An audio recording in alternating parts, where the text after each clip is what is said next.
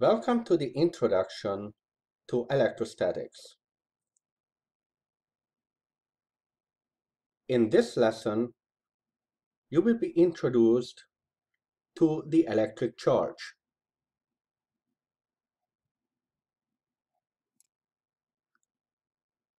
Electric charge, like mass, is a property of matter. Just like mass, charge also is based on the properties of fundamental subatomic particles.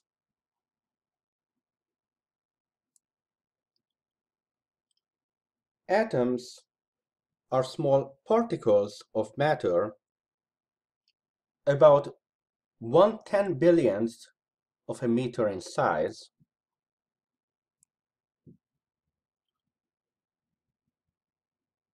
and at their center is the atomic nucleus made up of protons and neutrons.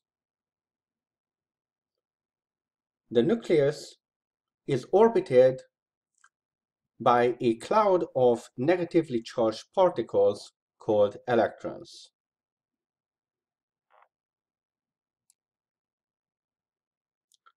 The basic unit of mass is kilograms,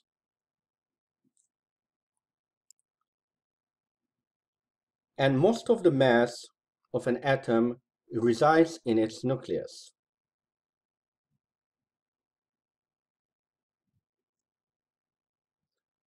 The basic unit of charge is the Coulomb.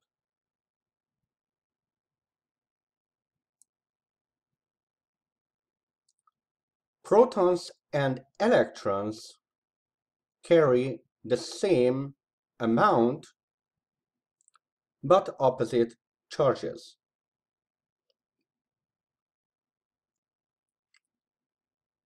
On average, there is an equal number of protons and electrons in an atom, making the whole system neutral.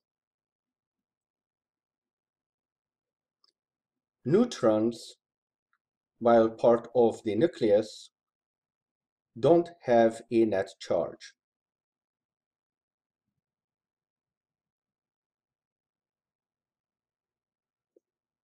Charges can be separated, but they cannot be destroyed.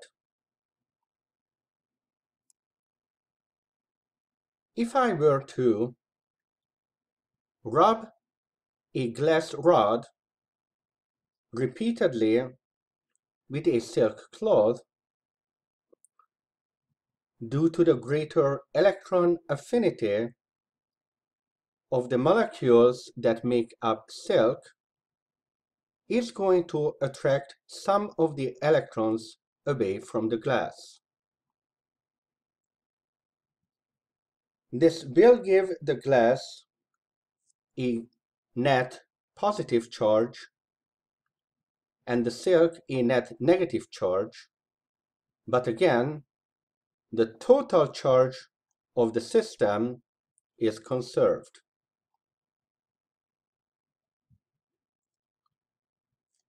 Charges produce the electrostatic force around them according to Coulomb's law. Similar to gravitational force for masses, Coulomb's law for charges is directly proportional to the product of the charges involved and inversely proportional to the square of the distance between them.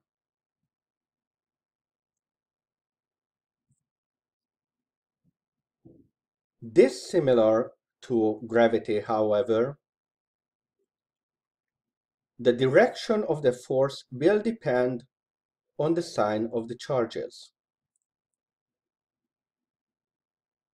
Opposite charges attract, and similar charges repel.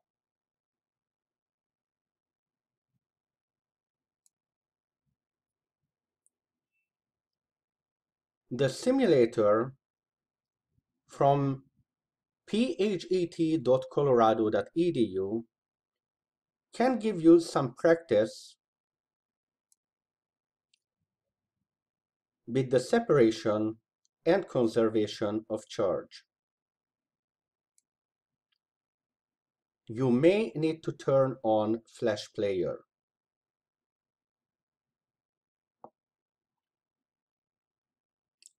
In this simulation,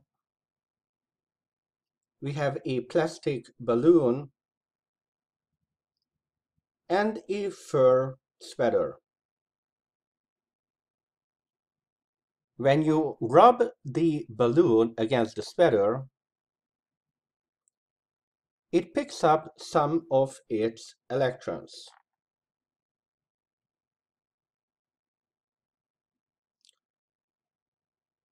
When you release the balloon, the electrons are still attracted to the positive charge on the sleeve of the sweater, and hence the balloon will be attracted to it.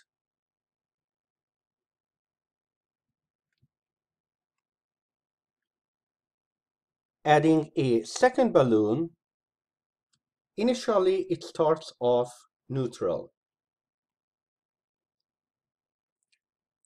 But if we make it too pick up some electrons, now we have two balloons both with net negative charge, and they will repel.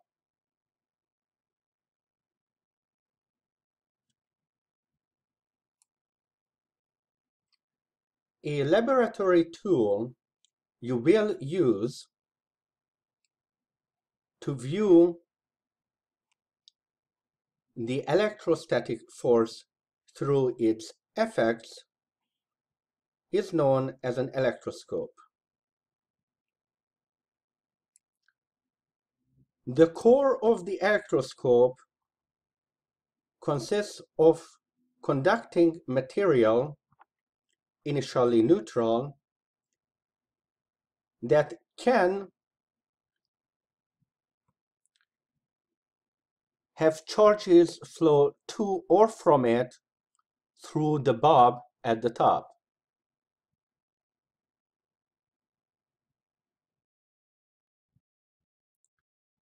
At the center, it is connected to a loose rod that too is electrically conductive.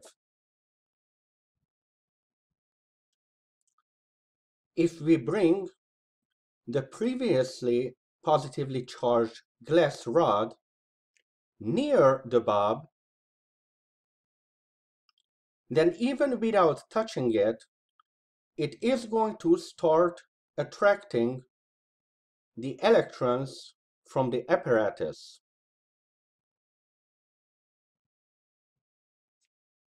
Because now the core and the loose rod are both positively charged, they will start repelling each other, resulting in the deflection.